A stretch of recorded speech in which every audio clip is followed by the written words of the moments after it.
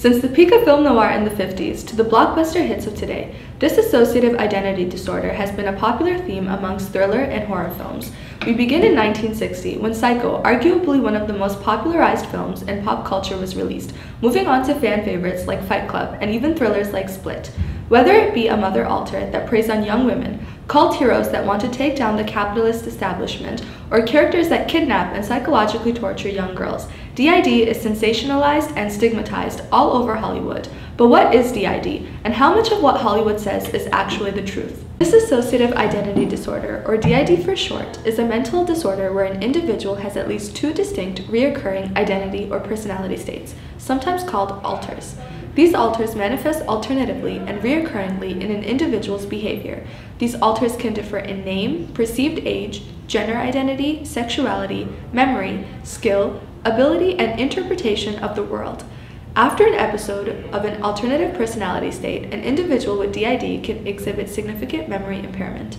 Contrary to popular belief, DID is not an overexpression of separate personalities, but the disorder itself is defined by fragmentation of a single identity. DID is the inability to combine different parts of identity, memory, and consciousness into a single identity. DID was previously known as multiple personality disorder. Here are some misconceptions about DID that we can clear up. First, DID is not associated with schizophrenia. While both are prone to hearing voices in their internal monologues, individuals with DID are usually hearing their personality states. DID is also not associated with bipolar disorders. Second, DID cannot form in individuals with a fully unified personality, such as the average adult. Chronic childhood trauma can disrupt normal personality development and can thereby cause DID. Within Canada, US, and Europe, it is reported that 90% of individuals with DID experience childhood abuse. And third, some alters do acknowledge the existence of each other in the same individual, while some do not. So what is the physiology behind DID? Due to relatively low prevalence in the general population, there aren't a lot of studies on the physiology of DID individuals. However, there have been notable studies done in the 1980s which show different physiological states between personalities or alters, specifically in vision, audition, memory, and seizure-like activity. The general consensus is that alters are complex, distinct physiological states. While there were some changes in brain activity and blood flow, the main difference that has been replicated across studies is in evoked potentials. These are highly significant differences in the brain's average response to light stimuli in DID individuals between alters. Also, visual processes differ between alters, including acuity, eye muscle balance, and visual fields. Just like separate individuals, alters have unique EP and vision profiles. The gold standard for diagnosing the trauma-related disorders is the clinical interview. According to the International Society for the Study of Trauma and Dissociations, the two diagnostic survey tools used for DID are the DDIS and the SDQ-20 and 5. So before we continue, it is important to note that DID is usually diagnosed on a case-by-case method, and certain symptoms can be unique to certain patients. Majority of the research that is done is usually done through individual case studies. So one particular case study was found in Korea, researched by Dr. Kim and his colleagues. Through the SCID method, the individual was diagnosed with DID after presenting several symptoms. So a 20-year-old patient was admitted to the Korea Military Hospital after violent episodic behavior towards his fellow soldiers. Prior to moving abroad, the patient was shy and timid. However, upon his returns, his parents described confidence that was not there before. He also showed symptoms of amnesia, depersonalization, derealization, identity confusion, and identity alteration as well. During his time in the military, the patient showed bizarre and changing behaviors. Several times, the patient spoke in English, though Korean was his native language. The patient was forgetful of his actions as well. There was also an incident where the patient violently lashed on a fellow soldier. Once admitted to the psychiatric ward, 7 alters were found.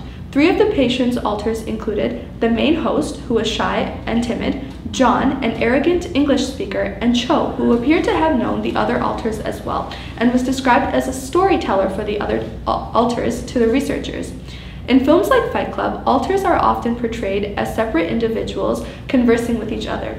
Generally, people with DID cannot communicate with their alters, and only one alter can appear during a single time.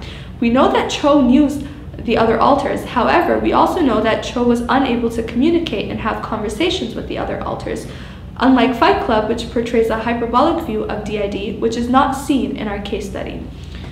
We also know that the patient was able to write with his left hand. According to his parents, he was right-handed. In the film, Tyler Durden also gained new skills, specifically his skills in fighting, his newfound confidence, and his leadership abilities as well. This is seen in our case study as well, where the patient also became more confident as he became his altered John.